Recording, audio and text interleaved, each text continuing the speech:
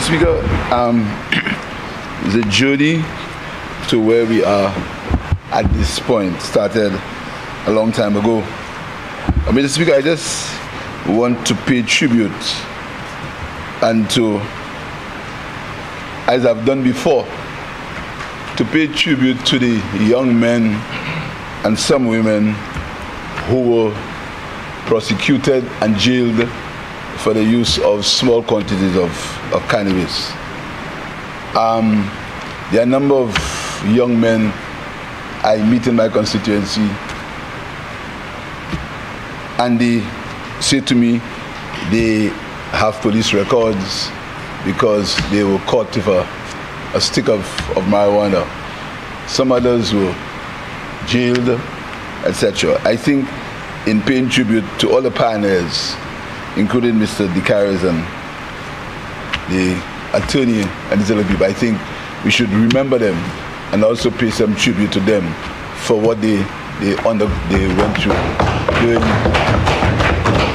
that time, Mr. Speaker. Mr. Speaker, the journey to where we are today, and I know the member for Choiseul will one day try to chastise me when I stood in this honorable house and I decided, and I told this honorable house that we were introducing legislation to decriminalize marijuana, and also to expunge some of the records of people who had convictions for small quantities of marijuana. I saw him very incensed, and he said I was not given credit to where credit was due, Mr. Speaker. But he started that work. Mr. Speaker. But you know, there were reasons why he couldn't follow it through, Mr. Speaker. Because what we were doing, we needed to have courage. Because it really is something that people don't understand, Mr. Speaker. There's a particular pastor in a church, I won't mention the church, who a friend of mine said to him that he wants to pray for me because I had introduced young people to smoking marijuana and cannabis. So there are a lot of people who still have that belief. So when we took that position, there wasn't a position to allow people to wantonly smoke in public, etc. Because I always say to the guys that smoking in public is still an offense. Smoking marijuana in public is still an offense, etc. But I just want to urge to calm the expectations that are rising out of this cannabis situation. There are some people who believe that the expectations and the country's economy will change overnight, and that is the way to go. It's a way to diversify the resources of the country, but it's not a magic one. It will not overnight create economic growth and economic development. It will help, it will assist, structural, organized, and I speak to my colleagues who in the countries, they have gone that way, and it's taking time. It's taking a lot of time. The returns take time, Mr. Speaker. But there is one thing that we must deal with, and it is something that really irks me as Prime Minister. The double standards that exist as far as cannabis is concerned, and as far as many other things are concerned, including economic policy. Up to now, proceeds from the sale of cannabis cannot go through the normal banking system. Up to today, you can't go for the SWIFT, etc. You can't go to the system. They call it illegal. They say it's money laundering, etc. Up to today. But in cities, in some of the major countries, there are cannabis cafes. There are people go in and smoke and sell and trade and put the money in the same bank that they say we can't pass our money through if we sell it. It's a kind of hypocrisy that really irks me. And then, you know, it's in several other aspects of life. In sugarcane, in bananas, in tourism, in financial services, in the Citizens by Investment Program, any economic venture that we seem to be going into that may cause us to have genuine independence, there is some pullback. There is a pushback. And sometimes you wonder, really, is the motive development, or is the motive control? And several things, and I would not like to go into it at this moment, but there are several things, and that is why it's necessary that the people of the country get adequately educated so they can defend and they can protect their countries when these attacks come and when these situations arise. Apart from the politics, the red and yellow politics, there are several things that we need to stand up as a nation and fight for. We need to stand up as a nation and defend and protect, Mr. Speaker, because these islands are falling prey to circumstances that may lead us to a place where we do not want to go, Mr. Speaker. We speak about climate change, and next week we're going to COP. The developed world made a pledge years ago to help these islands in terms of their adaptation, Mr. Speaker. Years ago they made these pledges. Up to today, not a cent. Not up to today, not a cent. They have not made these pledges. And the hurricanes and natural disasters affect us more than anything else.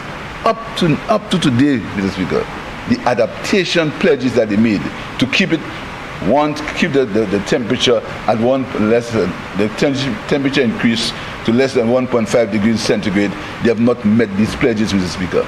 But all kinds of control, all kinds of it, and the sad thing to do is some of our own professionals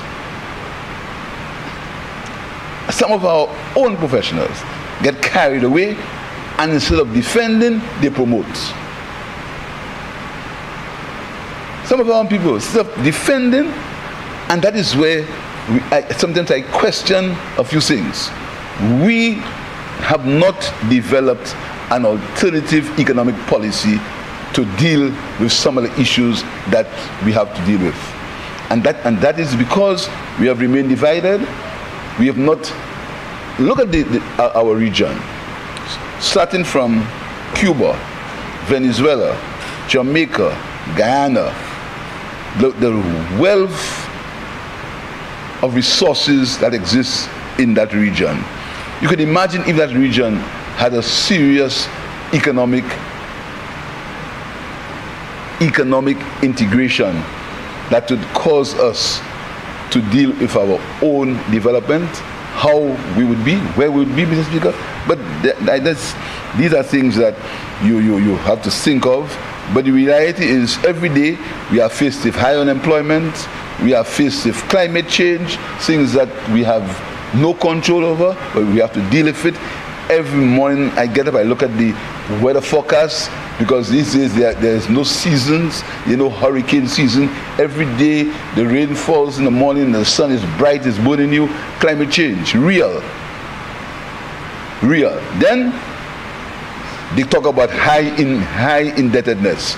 All the debts, most of the debts we have incurred is because we have to rebuild after a natural disaster. Most of the debts that we have incurred. So you talk about high indebtedness, and with that high indebtedness, you must cut back on social policy. Then, so Mr. Speaker, it is really a situation where sometimes you feel like going round and round and round, Mr. Speaker. Then you speak about implementation, rate of implementation. Then rate of implementation, you have procurement policies. How can you increase the rate of implementation if your procurement policies are so tied by circumstances that are beyond us? But you have to follow these procurement policies. Then, so Mr. Speaker, this bill is a step in the right direction, but I'm not sure whether the powers that be and I'm not speaking about the local powers, the powers that will allow us to have the benefits, the full benefits of a cannabis industry. I'm not sure. It concerns me, Mr. Speaker, because I see barriers set up in everything we do. In tourism, you have, what do you call it? In tourism, the barriers in tourism. When they criminalize when they see that you can't visit us again because of travel advisories. In tourism, you have travel advisories. You know, anytime in financial services, you have blacklisting. in CIP, you have concerns about the Schengen visa. So, Mr. Speaker, it just then in banking, you have the risking, and the administration is very clear. The fear of the risking. Banks are afraid to take action because they are afraid of the risking. And the risking means that your credit card becomes useless. Somebody said it was your patrimony, but it becomes useless. You will not be able to use it, Mr. Speaker. And there are some islands already where the government had to put money in a helicopter and carry it to Miami, to the US, to send, because the country, the risking, there was the risking. These are things that the people of the country must be told about. The risk and the pressure of being small, the pressure of being underdeveloped, and the pressure of being another thing which I will not say. So, Mr. Speaker, I support the minister, I support the pioneers, but I just want to temper expectations that is the cure or for St. Lucia's economic problems. Thank you, Mr. Speaker.